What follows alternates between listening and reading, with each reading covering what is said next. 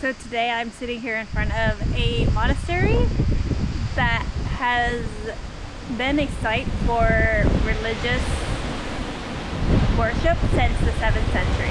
So the legend goes, so before the church came, one of the churches, this is not the original church, but in the 7th century when churches were erected, they were erected on the site of an old oak tree.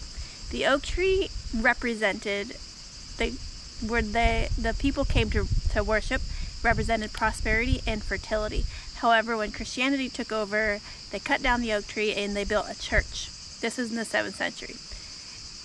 Georgia has been invaded and reinvaded and taken over multiple times. The church has changed, and this is not the original church. Yeah, so in the 7th century, the first church was built. However, despite invasions and wars, the church went into was just basically destroyed and needed to be repaired. So in the 11th century, the church was reconstructed by the order of King George II and became much larger. Then a chapel in the Church of the Mystere Chikvana and a small scriptorium was also built. Really interesting how long it's been here, and it's really interesting that, I don't know, I find it really interesting that here in Georgia, this is not the first place that they had pagan rituals, because before Christianity took over here, it was pagan. They worshipped, I think that's almost all religions, everyone worshipped in their own way. However, I think paganism went out of vogue because the sacrifices, they were sacrificing infants. Here the legend is that they were sacrificing babies for it doesn't make sense for fertility, so let's sacrifice a baby. Anyways, that was their time. That's what they felt they believed in until Christianity took over, and Georgia was the second country to adopt Christianity as a whole country. And the other place I went to that had a church that was built at an old site of a pagan ritual was in Ushkuli, where I believe they worshipped the moon, and they also did pagan sacrifices there as well.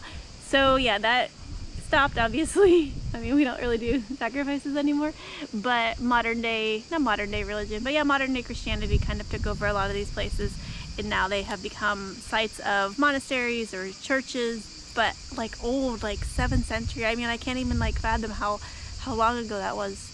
And yeah, and because Georgia was invaded so many times that they've had to be repaired. But yet now we have what we have now, and they actually still have service. There's a service going on right now, and there are people in there. It's not like a typical normal service where people are sitting down listening. They're in there chanting and they're singing, and the women have their head covered. I think they have skirts below their knees. I didn't go in because I have shorts on.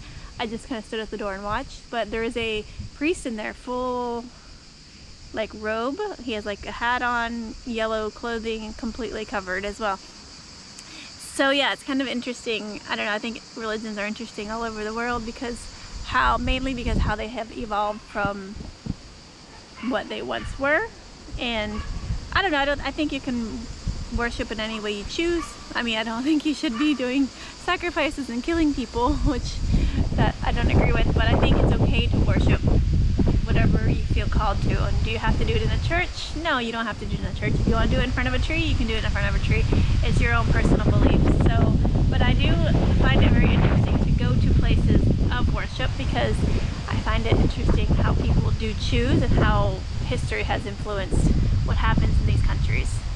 So yeah, and this is there's a winery here too. I don't know where it's at. Maybe I can find it. We'll go walk around. It is really cool and beautiful. I can imagine if that old oak tree was still here, how big it would be. Oh my god, from the 7th century it would be huge, because I'm actually sitting in front of a tree. I don't think it's an oak tree, maybe it's like poplar or something. But yeah, this tree is beautiful, and you can hear the wind, so let me show you.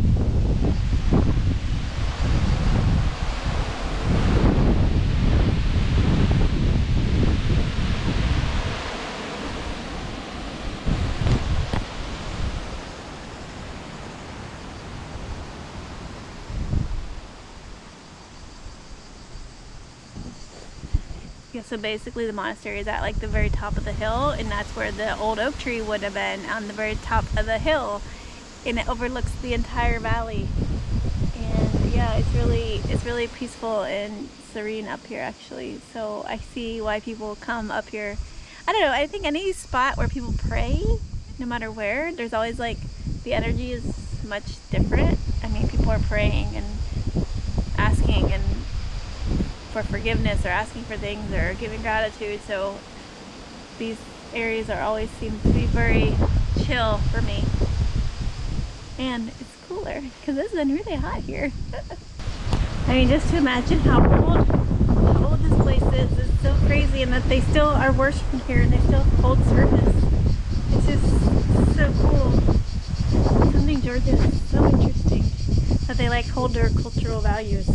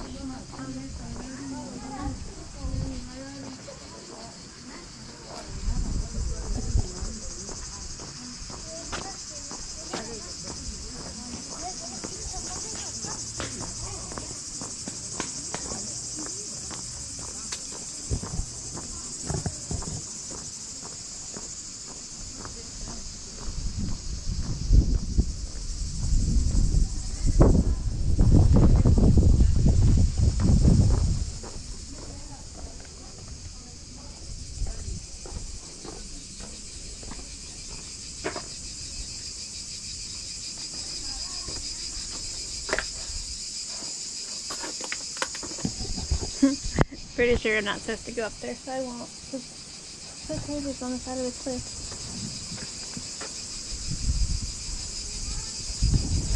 But yeah, and like the detail on these buildings. I mean, this is like from the 11th century. And then it's still standing. I mean, I'm sure they've like done upkeep, but I mean, look at this. This is crazy.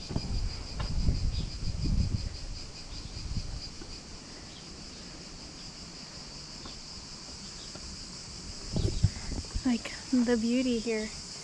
Anyways, alright. Oh, stinging nettle is all over Georgia also. I'm going to go walk back and try not to die from being so freaking hot here. So thank you so much for tuning in. I will see y'all soon. Bye.